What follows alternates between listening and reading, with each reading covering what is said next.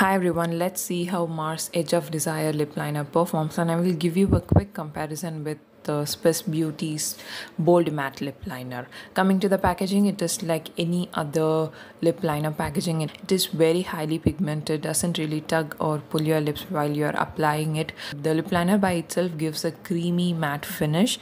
It's not very drying on the lips as well. It comes in 10 different shades, which I do feel is not sufficient. There are only 3 to 4 shades that are brown skin friendly and or not something with which you can outline. You can fill that and call it a lipstick, and it transfers a bit, and also it is not smudge proof.